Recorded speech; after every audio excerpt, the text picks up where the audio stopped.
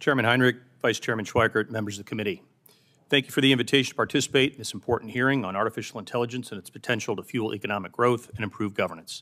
My name is Adam Thierer, and I'm a senior fellow at the R Street Institute, where I focus on emerging technology issues.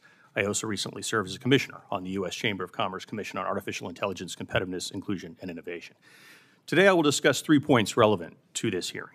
First, AI and advanced computational technologies can help fuel broad-based economic growth and sectoral productivity, while also improving consumer health and welfare in important ways. Second, to unlock these benefits, the United States needs to pursue a pro-innovation AI policy vision that can help bolster our global competitive advantage and geopolitical security. Third, we can advance these goals through an AI opportunity agenda that includes a learning period moratorium on burdensome new forms of AI regulations. I will address each point briefly, but I've included 3 appendices to my testimony for more details. AI is set to become the most important general-purpose technology of our era, and AI could revolutionize every segment of the economy in some fashion. The potential exists for AI to drive explosive economic growth and productivity enhancements. While predictions vary, analysts forecast that AI could deliver trillions in additional global economic activity and significantly boost annual GDP growth. This would be over and above the $4 trillion of gross output that the U.S. Bureau of Economic Analysis says that the digital economy already accounted for in 2022. But what really matters is what AI means to every American personally. AI is poised to revolutionize health outcomes in particular. AI is already helping with early detection and treatment of cancers, strokes, heart disease, brain disease, sepsis, and other ailments. AI is also helping address organ failure, paralysis, vision impairments, and much more. The age of personalized medicine will be driven by AI advancements. AI can help make government more efficient as well. Ohio Lieutenant Governor John Husted recently used an AI tool to help sift through the state's code of regulations and eliminate 2.2 million words of unnecessary and outdated regulations. California Governor Gavin Newsom just announced an effort to use generative AI tools to improve public services and cut 8% from the state's government operations budget. And regulators are already using AI to facilitate compliance with existing policies, such as post-market medical device surveillance. AI also holds the potential to achieve administrative savings for federal health insurance programs, or better yet, reduce the number of people dependent on them by identifying and treating ailments earlier. There's an important connection as well between AI and broader national objectives. A strong technology base is a key source of strength and prosperity, so it is essential we do not undermine innovation and investment as the next great technology race gets underway with China and the rest of the world. Luckily, U.S. innovators are still in the lead. Had a Chinese operator launched a major generative AI model first, it would have been a veritable Sputnik moment for America. Still, China has made its imperial ambitions clear with the goal to become a global leader in advanced computation by 2030, and it has considerable talent, data, and resources to power those ambitions. Experts argue that China's whole-of-society approach is challenging America's traditional advantages in advanced technology. We therefore need an innovation policy for AI that will not only strengthen our economy and provide better products and jobs, but bolster national security and allow our values of pluralism, personal liberty, individual rights, and free speech to shape global information markets and platforms. If, by contrast, fear-based policies impede America's AI developments, then China wins. To achieve these benefits that AI offers and meet the rising global competition, America needs what I call an AI opportunity agenda. An AI opportunity agenda begins with reiterating the freedom to innovate is the cornerstone of American technology policy and the key to unlocking the enormous potential of our nation's entrepreneurs and workers. As part of this agenda, Congress should craft a learning period moratorium on new AI proposals, such as AI-specific bureaucracies, licensing systems, or liability schemes, all of which would be counterproductive and undermine our nation's computational capabilities. In addition, this moratorium should consider preempting burdensome state and local regulatory enactments that conflict with our national AI policy framework. Next, Congress should require our government's existing 439 federal departments and subdepartments to evaluate their current policies towards AI systems with 2 purposes in mind. First, to ensure that they are not overburdening algorithmic systems with outdated policies, and second, to determine how existing rules and regulations are capable of addressing the concerns that some have raised about AI. Taking inventory of existing rules and regulations can then allow policymakers to identify any gaps that Congress should address using targeted remedies. Finally, an AI opportunity agenda requires openness to new talent and competition. Experts are finding that with a talent war brewing between the U.S. and China, China is moving ahead in some important ways, and we must take steps to attract and retain the world's best and brightest. In sum, America's AI policy should be rooted in patience and humility instead of a rush to overregulate based on hypothetical worst-case thinking. We're still very early in the AI life cycle. There's still no consensus on even how to define the term, let alone legislate beyond establishing definitions. I thank you for holding this hearing and for your consideration of my views. I look forward to any questions you may have. Phrase it. Mr. Thierer, what's my GDP growth? What's my, I have a personal fixation on where we are demographically as a country. We're getting old very fast. We often don't want to talk about it. We have to be brutally honest, 100% of the calculated future debt for the next 30 years. Interest, healthcare costs, and if a decade from now we backfill Social Security. It's demographics. What is your vision of AI, the growth, the labor substitution? Does it save us? Yeah, well, nothing can save us, but it can certainly make a major contribution towards the betterment of our government processes and potentially our debt. There's been various estimates, Congressman, on exactly how much AI could contribute to overall gross domestic product. The low end being something like at least 1.2% annually, but it goes up from there with one forecast for 15.7 trillion. I beg of you to be slightly louder. 1.2% annually GDP boost and 15.7 trillion potential contribution to global economy by 2030, according to another report. I have all this data in a supplement to my testimony. And again, the estimates vary widely. But the bottom line is that almost all economists, political scientists, and consultancies realize that this is a great opportunity to once again build talent with digital technology. What are the limits of explainability? What could we as lawmakers really demand in terms of explainability? Yeah, well, transparency is a good principle, but the question about how to mandate it by law is always tricky. And when you get specifically into algorithmic explainability, the question is exactly how do you explain all the inner workings of a model before it gets to market, right? That's very difficult. And what I've articulated in the 10 principles to the AI task force that I sent up were basically to, on the back end, look at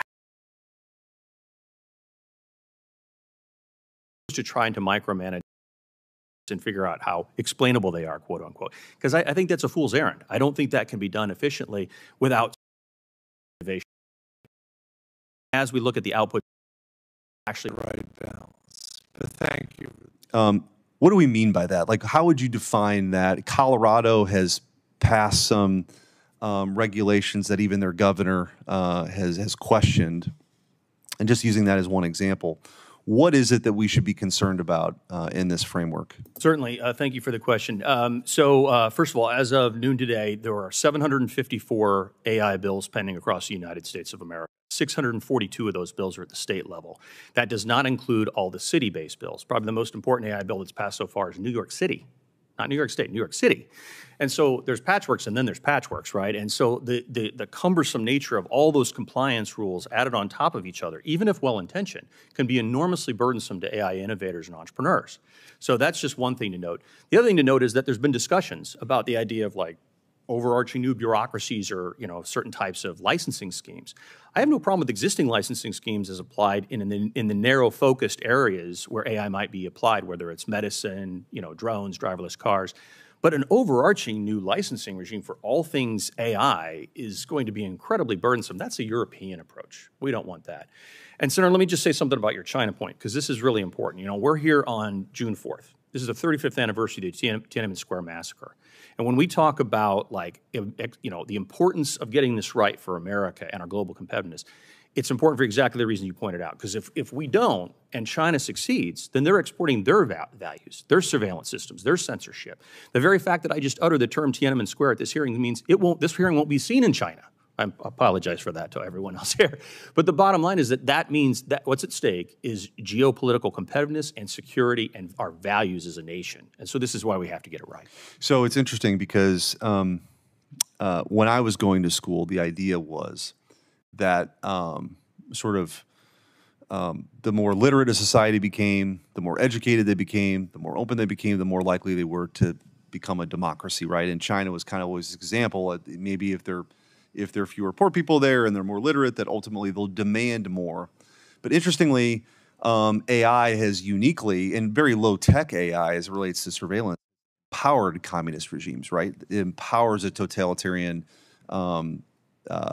level of control that 30 years ago, I'm not sure anybody could really foresee. And that's certainly what they've capitalized on, to your point. And if people think that that is a way to maintain power, which has been the way of the world in many places, you're right. They become the dominant player in this. I do want to just shift with a little bit of the time that I have left. And anybody please chime in on this point. But I'll start with you, Mr. Thierer, again. Big tech versus little tech here. I think there's a concern, at least that I have, that a regulatory scheme or we're doing something that sort of protects the big players, but ultimately leaves out the innovation, again, that got us to this point now. How do you view this, and what can we do to guard against that? Because I do think there's some folks that want a more sort of a protectionist view of the big players here, and they have all the answers, and they're very important players, but not the only players. And how do you guard against this shutting out little tech in this process? Amen to that. So let's take a look at Europe. I mean, one of the things I always ask my students or crowds that I talk to about AI policy or technology policy is I say, name me a leading digital technology innovator headquartered in European Union today.